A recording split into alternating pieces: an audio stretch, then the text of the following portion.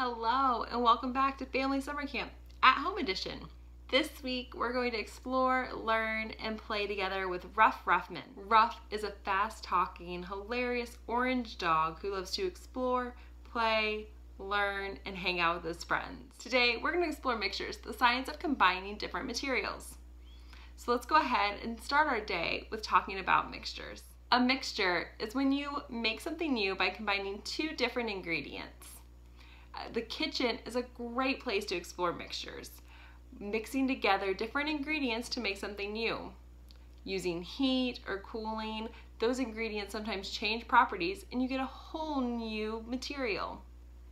Even though it may not seem like it, cooking is chemistry. Today, you're gonna watch the Ruff Ruffman video, Mix It Up. In this video, Ruff and his brother Scruff are in the middle of a cooking competition.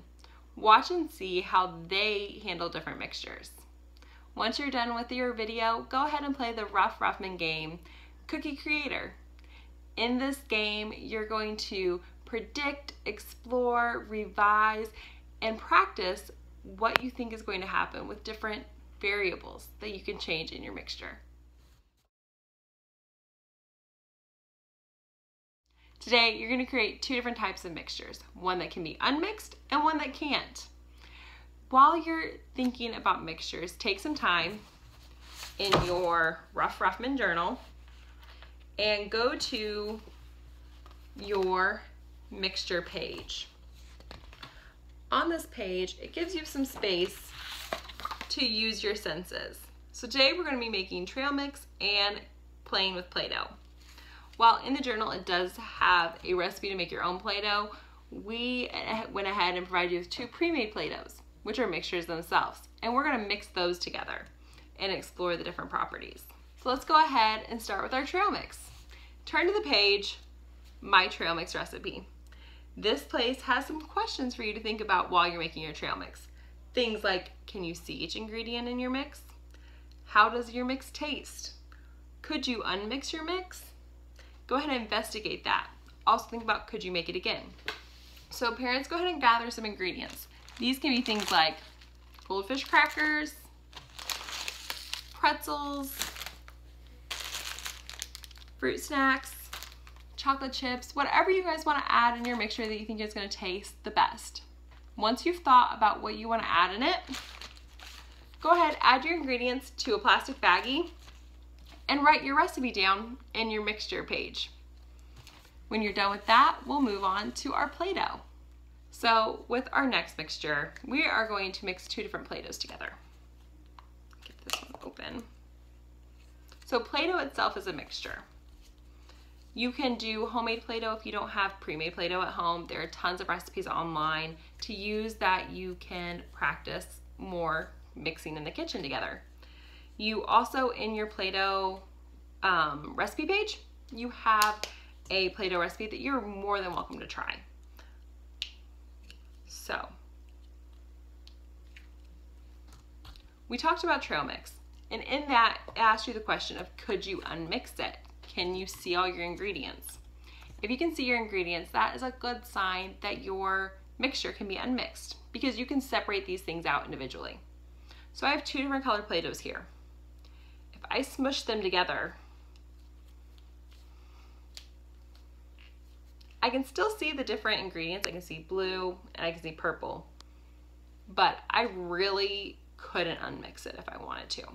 I could maybe try and separate things out, but not easily. Once Play-Doh is mixed together, it's pretty much mixed together. So Play-Doh, making it yourself or exploring mixing your colors together, is a good example of a mixture that can't be unmixed.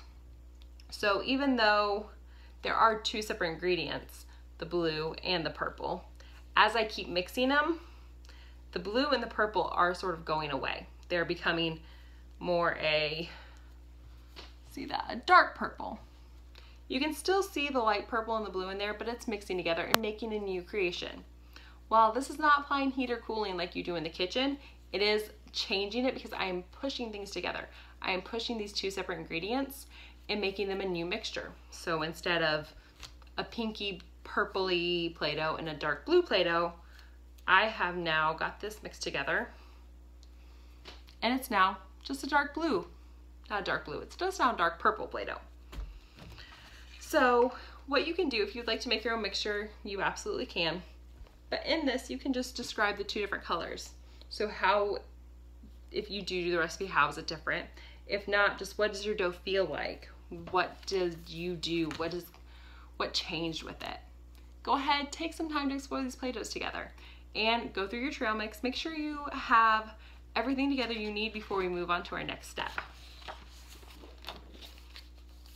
So the next part is our properties table. So you have trail mix and Play-Doh, and it has a series of questions in here. You want to go through and mark which ones check off. You also have room down here to add your own questions that you had predictions on or that you've noticed with your mixtures. There is plenty of space in here to keep writing, and you also have your notes and reflections page. So while you are working with your trail mix and working with your Play-Doh or playing the game, still watching the clip, whichever, think about mixtures. Can you see or taste any of the individual ingredients in a meal? What are they? So sometimes you can taste the individual ingredients in your meal. Sometimes they've combined together and you may get a hint of them, but they've made something new. So this week and today especially, we encourage you to go ahead and explore some more mixtures in the kitchen together as a family. Don't forget to send us your pictures, your videos. We love seeing what you guys are doing, and we'll see you back tomorrow for day 2. Bye!